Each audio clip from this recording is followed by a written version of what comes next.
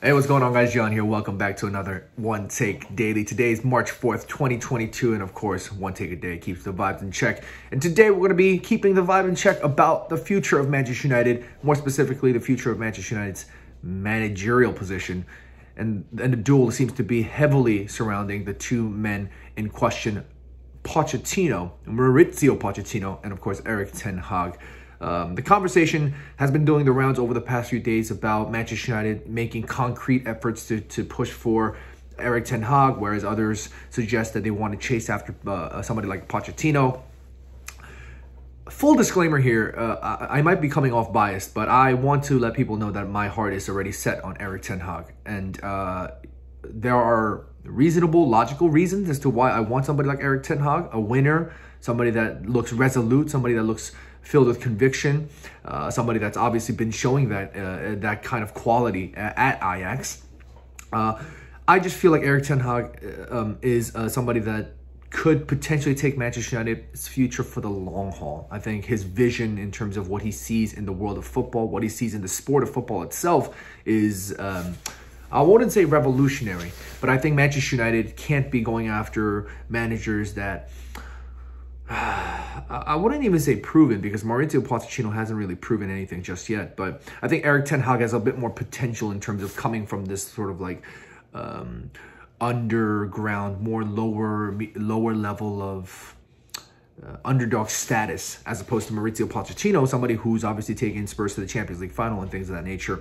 But the reason why I favor Erik ten Hag over Pochettino is because, first things first, like I said, reasonably, I think Erik ten Hag has just as much potential as Pochettino. But from a non-reasonable sense, I just feel a bit more comfortable. I feel more energy in terms of a winning mentality from Erik ten Hag, and I think the reason being is because he's bald. I think bald men, especially with a sick beard, something about bald men, man, they got that look. You know what I'm saying? Like, they have that look.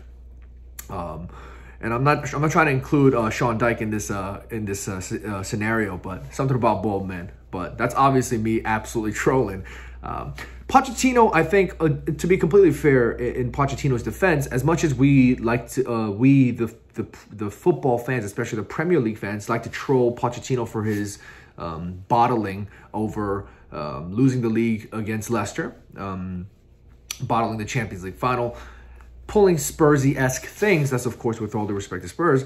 I think that kind of mentality needs to be washed from Pochettino if he wants to cement his name as one of the best managers in this current in his generation, at least. He went to PSG. I think they're going to win. They're going to waltz over the league, and he's going to win the league title with PSG, which, to be quite honest with you, isn't the most difficult of feats. He's got arguably one of the best players currently in the world in Kylian Mbappe. He's also has Neymar at his disposal. Messi might not be doing so well, but nonetheless, he still has Messi, and that squad is stacked against the Ligue 1 that's not really all that competitive, with all due respect. He's going to walk away a league title winner in France, but he hasn't done it in the Prem, and that's probably going to be his Achilles heel, or that's going to be his biggest challenge if he is to return to Manchester United. And do I want somebody that has that reputation of being a quote-unquote a failure in some respect at Spurs? Maybe, because I feel like fans just like to sort of roast him based on what he's not been able to achieve. But I think he's still been able to achieve quite a bit at Spurs, bringing that team up. Post Gareth Bale, that team, they said they had money to spend out the butt, but they never really did anything with it. They went through lots of managers, especially the times of Andres Villas-Boas. We thought it was going to be hot, but all of a sudden, Spurs just seem to be continuing to do Spursy things. And he brought about this energy where Spurs fans and all of the Premier League, and quite frankly, all of world football, were thinking, oh, wow, could he potentially wash off this Spursy title, the Spursy mentality?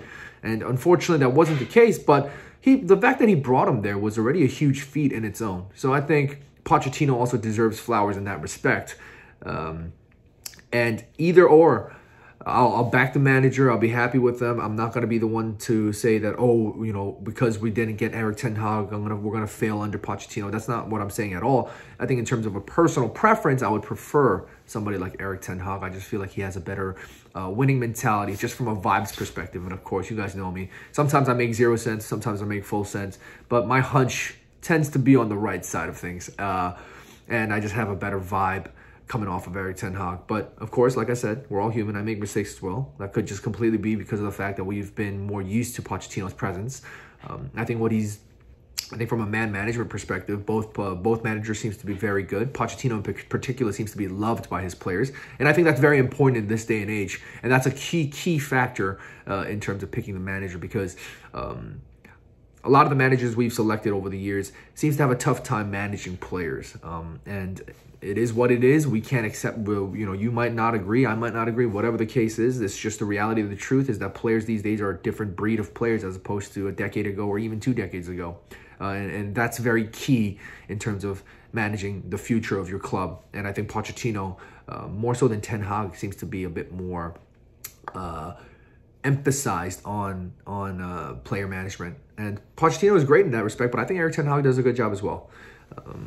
More importantly, I just want the future secured. I just want the future secured, and I want it done as soon as possible. So if we can sign Ten Hag, Pochettino, that's great. I want that signature done ASAP so that they can think about who they can bring in for Manchester United in the future. The longer it takes, the worse it becomes. The one thing we need to know for certain is that the managerial position needs to be secured ASAP.